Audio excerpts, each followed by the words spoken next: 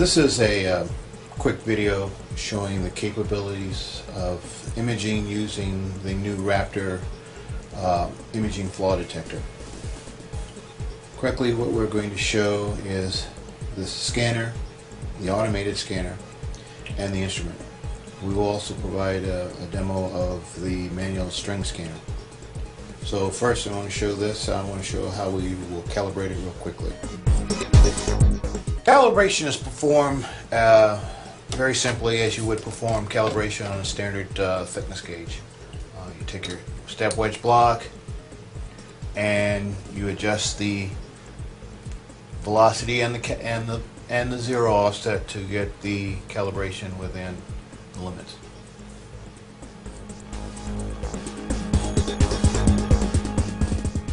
This demonstration shows the scanner sitting on our test part. If you look at the screen, we've got it set up to start measuring thickness. We're taking thickness readings, we're looking at the waveform. Now what we're going to do is bring in the imaging portion of the software. So we're going to bring in a new scan, bring up our scan plan, we will accept that, and we will tell the scanner that we're starting in this position, and we start to scan.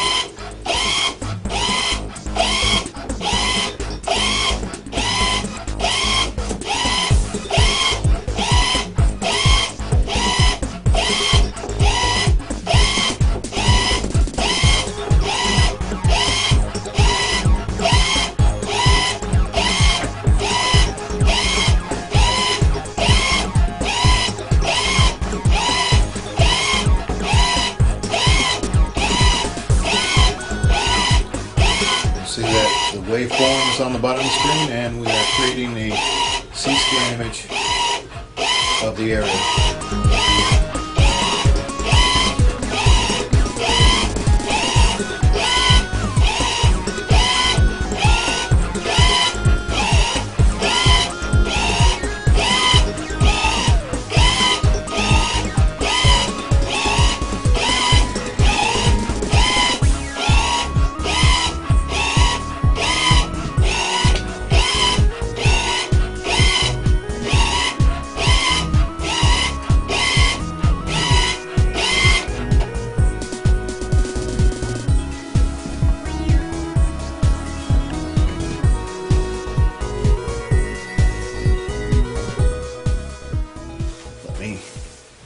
Show the area that was scanned.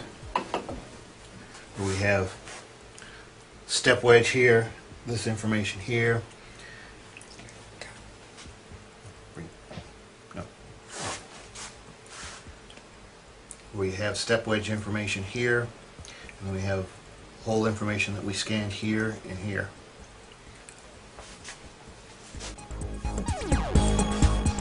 Okay, this demonstration shows the C-scanning capabilities using what we call our string scanner. It's a manual string scanner. We calibrate the probe in the same way as we did in the previous demonstration. And we'll go back into the program and select a scan definition program. We will go accept that. We will tell the probe where the home position is, and then we will tell where the start position of the first scan point. And then we just start scanning.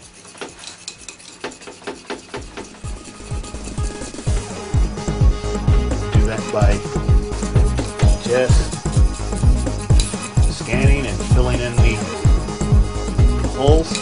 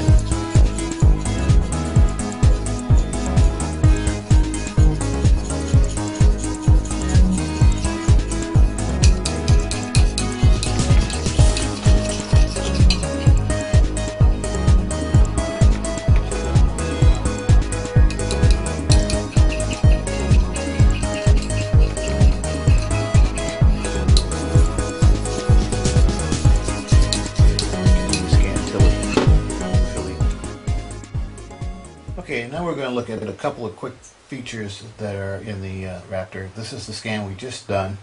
I'm going to go into the mode and show you some of the features like B-scan. For B-scan, basically, we have a B-scan that shows a cross-section in two directions by looking at the crosshairs. And wherever the crosshairs move, the center of the crosshair will give you the value of the depth of the corrosion. And we also allow you to see the A-scan live waveform of the defects that we're seeing.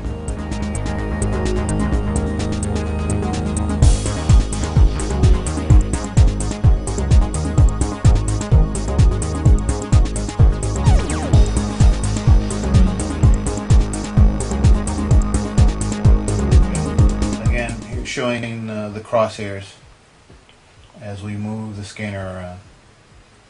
This also can be done in a post-process or after the scan mode. And again, showing the cross-section of the defect.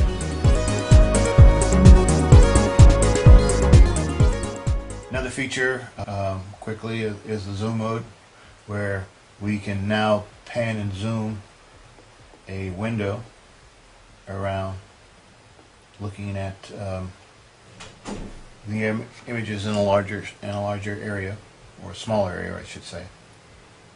We can adjust the size of the box.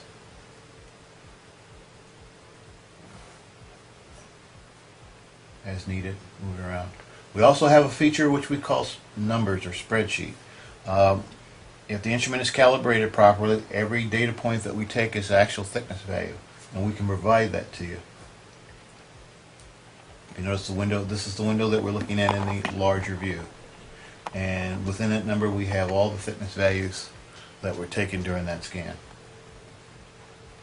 All this information can be exported to a spreadsheet program or other programs for analysis.